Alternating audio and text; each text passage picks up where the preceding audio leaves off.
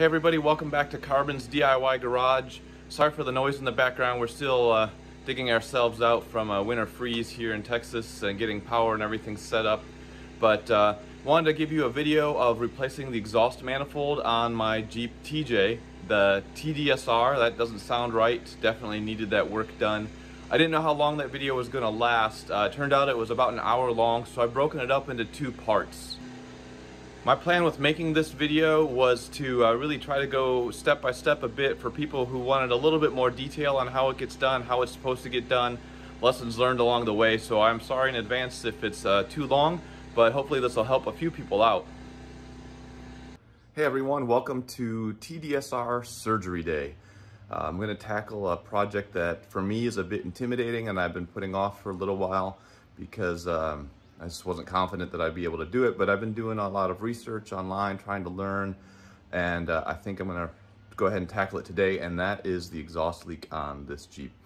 As I saw in a previous video, the exhaust manifold gasket is for sure leaking. I don't know if the manifold itself is leaking or not, but I'm gonna replace both the gasket and the manifold because I really don't wanna have to do this project again. I'm gonna take you on that journey. This project is known to take quite a while, so I don't know how long this video is going to end up doing, but the approach I'm going to take with this video is I'm going to do it in a way that kind of mimics what we do in my day job over at the International Space Station, where we have the manufacturer's procedure as a reference and we methodically work through the steps. So I thought I'd just go step by step in this video, and that way I'll break it up in the description so you can skip to various steps. It might help you if you're running into a specific problem. Not that I know how to do it right, but at least you can see how I tackled that particular issue. I've also done in my research all the things that could maybe go wrong, including broken bolts or stuck bolts or things of that nature. So I've tried to do research on how to accomplish those tasks, and don't tell my wife. But I've also bought some parts that could help me in some of those contingency cases. Not sure if I'm going to need them or not, but it's better to have them than not. So I've got the tools I need to extract bolts if they snap. Got what I need in order to clean the head. Got a torch if I need that to help get some bolts out. So hopefully we're all set. Here's the parts that I'm going to be installing today. The new manifold, enough of the reviews and research has said that the heat shield on the TJs gets in the way more than anything else. So I'm going to take the heat shield right off to start with. I went ahead and bought a separate manifold gasket from Felpro, since the gasket that comes with the manifold looks pretty weak and has some creases in it, and reviews on that gasket were not all the best. And then I also bought this Dorman bolt set, so I'm going to replace all the manifold bolts with new bolts. And I'm going to put a link in the description for all the parts that I'm using today to, again, to try to help you out. So like I said, I'm going to be using the procedure out of the service manual as a guide, and then of course a lot of the YouTube real lessons that people have had as they've gone through this on TJs and YJs, and we'll see how it progresses. I'm shooting this video before I even start because I want to see how it actually turns out versus what I think it'll turn out as, and I think it'll be more fun for you guys to see the naive predictions and then the reality at the end. Hopefully it goes well, but time will tell. I'm skeptical but hopeful. How's that? So let's go ahead and get into it and see how it goes. All right, so step 0 really is to do some recon and also get out your PB blaster. And for the last 5 or so days, I've been hitting everything I can with PB blaster. And I guess I really can't get to show you the bolts in the back, but there's 2 bolts. There's a bolt back here, and then there's a nut down at the bottom on the exhaust manifold. Make sure you hit both of those with PB blaster. And for me, both of the nut and the bolt are still there. And then you've got the bolt down here, the bolt over here. Both of those are still there. There's supposed to be a bolt here, and it's missing. And I've stuck a little straw in the hole, and it goes back pretty far. So I don't think the bolt is snapped off inside, which would be great. But I think it's just missing. And anyway, can't really show it to you, but you can also see that there's a lot of gasket missing up here at the top. So again, obviously a leak here going on, but then there's a bolt here and a nut down here. But you also want to hit everything else you're going to be touching. So I don't know the last time the belt's been removed on this Jeep, so hitting the tensioner bolt, the steering pump bolts, the bolts here, the bolts and nuts for the bracket and the throttle body, and then there's two 10mm bolts that hold fuel lines on the bottom of the intake manifold that you should hit from the bottom. And you're also going to be removing the nuts on the exhaust connection to the bottom of the manifold, so make sure you hit those as well. Those shouldn't be so critical because the manifold comes with new nuts and washers to reconnect the exhaust. So if I end up snapping the bolt on the exhaust manifold, that's not a big deal. Try to avoid it if we can, but anyway, that's the lay of the land. So we're gonna go ahead and get started. Step 1, disconnect the battery negative cable. So the next step is to remove everything off of the intake manifold, which is really vague. But if you jump over to the procedure for removing the intake manifold, it actually gives you more steps on what you need to do. So the first step is to remove the air inlet hose from the throttle body and the air cleaner. And you can see that I've already done that, and the blue towel is there. So next is to loosen the accessory drive belt tension and remove the belt from the power steering pump. And then the step after that is to remove the power steering pump and brackets from the water pump and intake manifold, and support the steering pump with brackets so that support the steering pump with wire or zip ties or something so it doesn't fall down.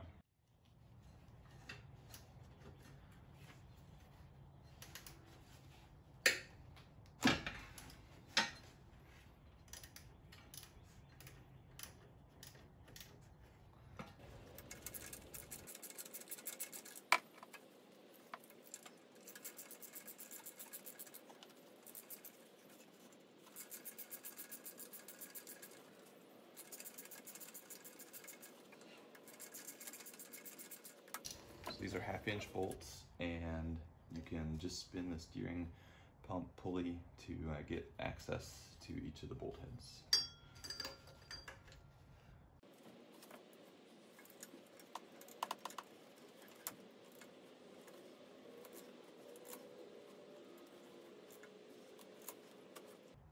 One of my biggest fears is snapping any of these old bolts.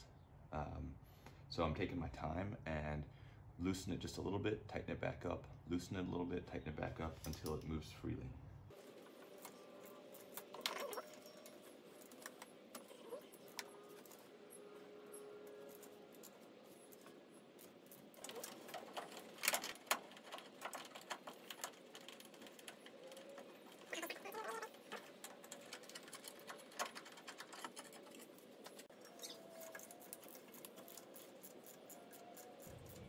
There's a third bolt on the side of the steering pump that I didn't realize, so I'm letting that soak with PB Blaster, and I'm going to move on to the next step, which is to relieve pressure in the fuel system. So the next step is to remove the fuel filler cap to relieve fuel tank pressure, put the cap back on, and then disconnect the fuel supply and return tube from the fuel rail according to a different procedure in the manual. So here's a great first got you with following the manufacturer's directions, which is super frustrating. So the first thing they had you do is disconnect the negative battery cable, and then they had you take the drive belt off and remove the steering pump, and then they have you pull the fuse for the fuel pump, and then they tell you to run the engine to relieve the pressure in the fuel system. Well, you can't run the engine with the negative battery terminal disconnected and with the drive belt.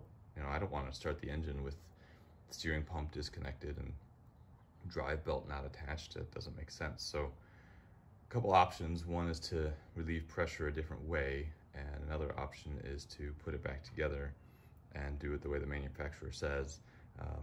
I'm not really keen on pulling injectors out and things like that, so I'm going to take the hit and put the pump back on and the belt back on and start it up. Okay, fuel pump relay is removed and the belt's back on and the battery's reconnected, so let's see what happens.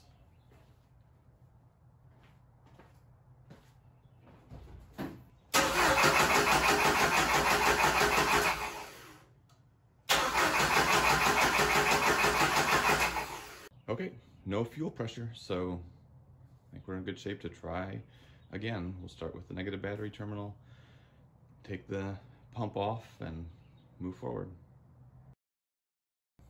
Heads up on that, it's a good lessons learned. Relieve the fuel pressure first before you start anything else. Just so you know, there are 3 bolts for the steering pump. 2 are easily obvious at the top, but there's 1 on the side as well, say at the 7 o'clock position if you're looking towards from the front to the back of the Jeep.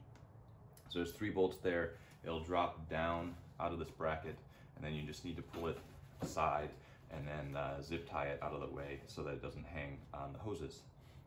And then next we'll start with taking other stuff off of the intake manifold.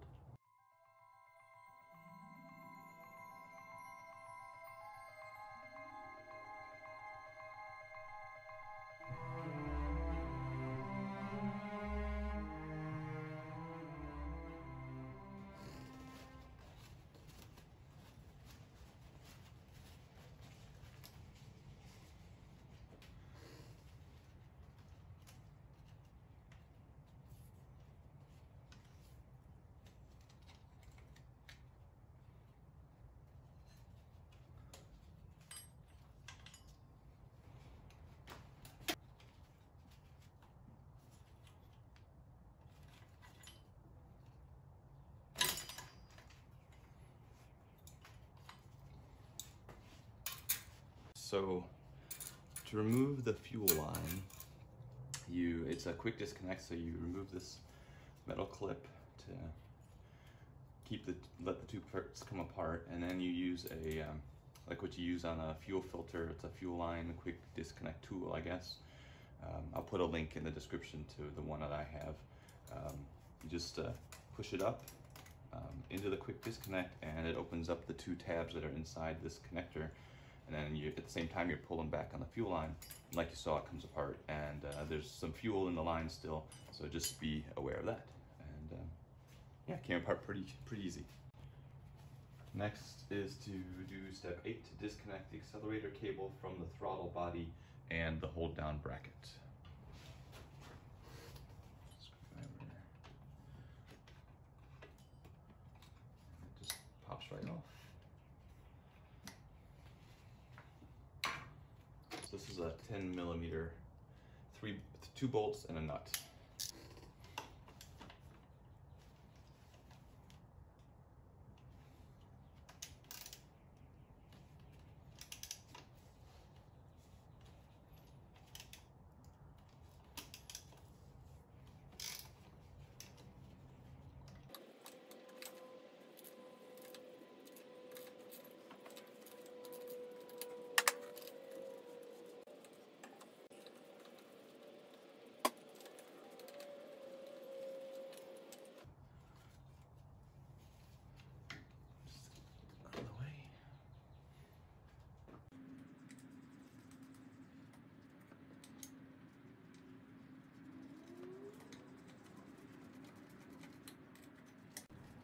Step 9 is to disconnect the electrical connectors and pull the harnesses away from the manifold. The throttle position sensor, the idle speed control motor, the coolant temperature sensor at the thermostat, the manifold air temperature sensor at the intake manifold, the fuel injectors, and the oxygen sensor. Just talk about electrical connectors real quick. So I've disconnected the first one, which is the electrical connector to the steering pump. And so just some general advice. First, from other videos, we're going to end up with a lot of loose cables. So label them as you go to really help you put it back together more easily. Secondly, you want to be really careful with disconnecting your connectors, especially on these old vehicles. Trust me, after dealing with my 2010 Cobalt and electrical problems because of broken wiring, take your time with the connectors, and then also inspect inside the connectors. Make sure all the sealing parts are where they go, and there's not a big piece of debris in there or anything like that. So check for FOD as you go along, and it'll save you in the long run. Thermostat.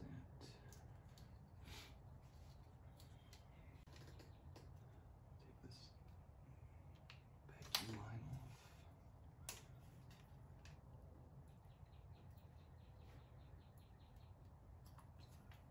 Injector A is at the front, and injector B.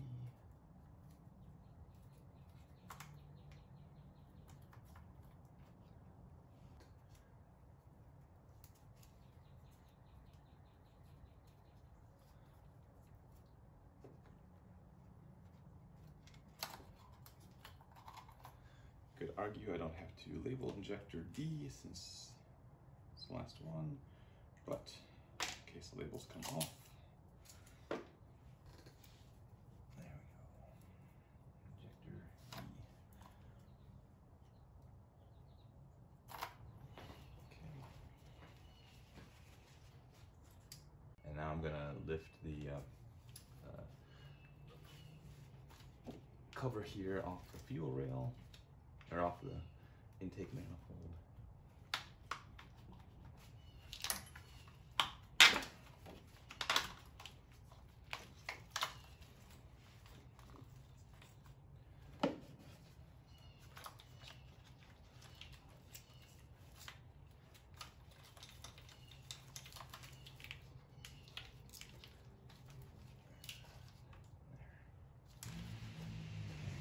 I got all the connectors disconnected. There was one that was zip tied to the throttle cable. I don't know what that's about.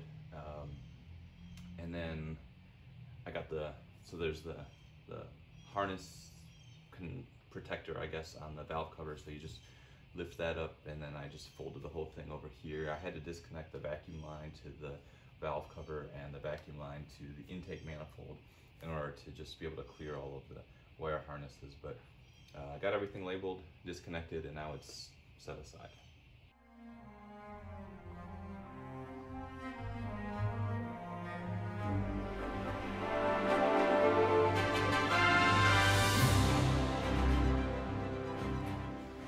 So the next steps are to take care of the vacuum lines. I've got the crankcase ventilation hose already just swiveled out of the way. I'm not going to disconnect it. The vacuum line that runs to the valve cover is disconnected. And then there's a couple more vacuum lines underneath the air intake that you need to remove as well. So this one is towards the front, and then there's one from your brake booster that and both of these just gently pull off and just let them hang, I guess. Just got to remember to put them back together. The next step is to actually remove the intake manifold. So you remove bolts 2 through 5, and then loosen bolts nuts 6 and 7, and then the manifold should come right off. Haha. So you need to know the numbering of the bolts. So 1 is at top, 2 and 3 are on the sides, 4 and 5 and 6 and 7. Order will be important, especially later, but for now, you just remove all the bolts and then loosen the nuts, and that way the nuts and the center bolt, so you leave the center bolt if you have one, because that'll keep the exhaust manifold in place. But don't take the nuts off on that side, because that's just gonna let the exhaust manifold drop. So just the 4 bolts that are holding on the intake manifold.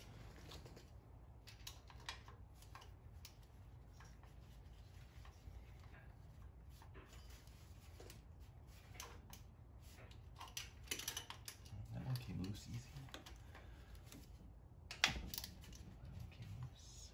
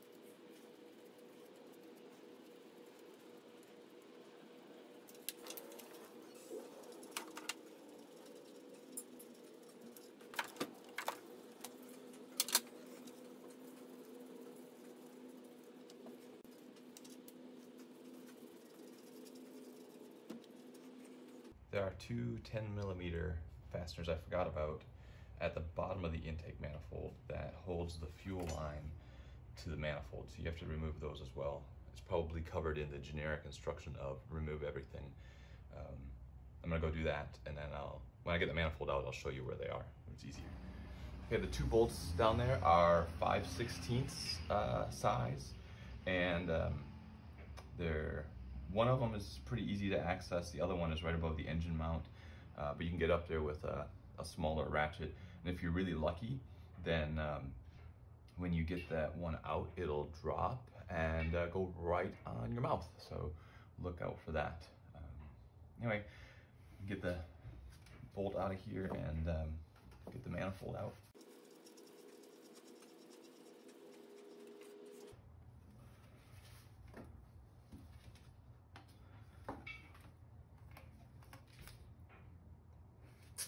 Voila.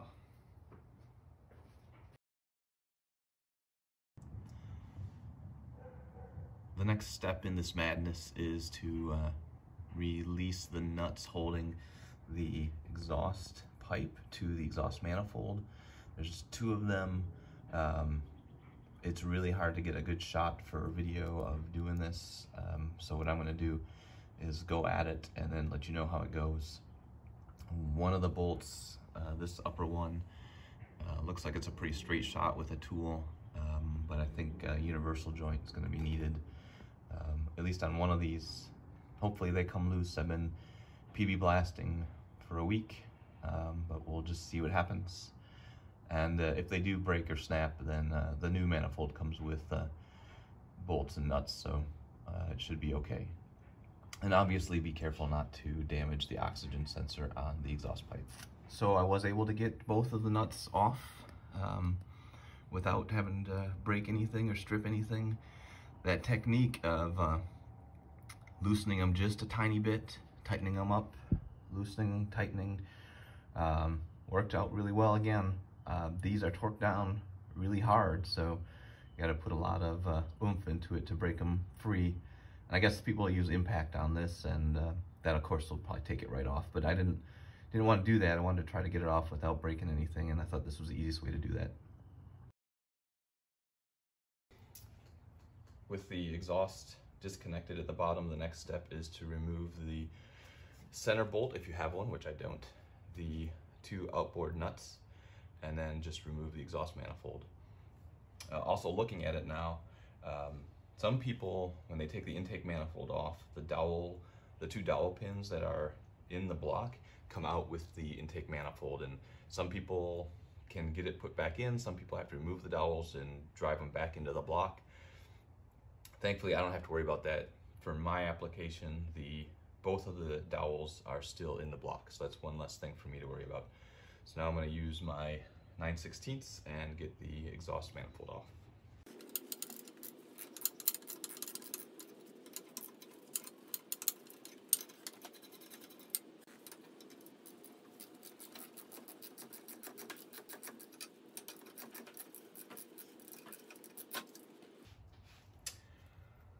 So on the firewall side, the nut didn't come off. It took the whole bolt, the threaded bolt, out of the block, which is fine because I'm going to replace it all anyway.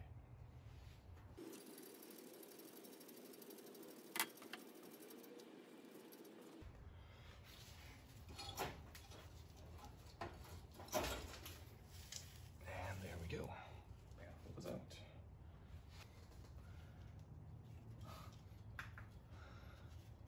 Oh, wow. This is crazy. Here's the gasket. It's just insane. And I'll swing the camera around and show you, but there's actually a old wasp's nest down here.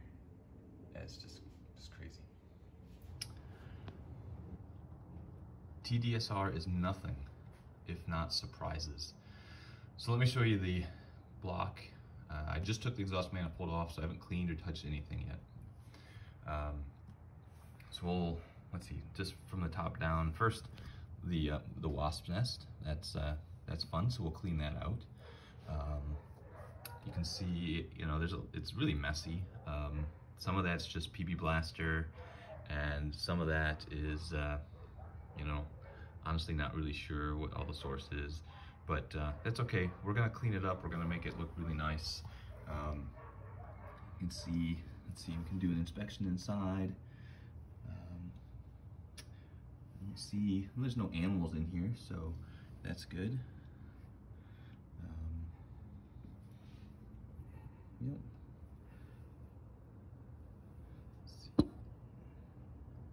So, you know, it's got 204,000 miles on it, but all things considered, I think taking everything apart was pretty okay, and we'll get it cleaned up. So we'll take a look at the other hardware. This is the intake manifold. It's going to go back in. Most important is the face of it, and I don't see any big pitting or anything like that, so I think putting it back in should be fine. I'll show you the bottom. I mentioned there's 2 fasteners at the bottom to hold a fuel rail to the bottom of the manifold. Those are 1/4 inch fasteners, but that's what I was talking about. Going over to the exhaust manifold, other than, I mean, it hasn't really had to do much work because all the exhaust was just coming out the sides. But other than being really rusty and old, it really seems to be in pretty good shape. I don't see any cracks or anything like that. So, but then here's the gasket, and you know, some of these videos people show their gasket and like, oh look, you can see a little bit of leak and blow by.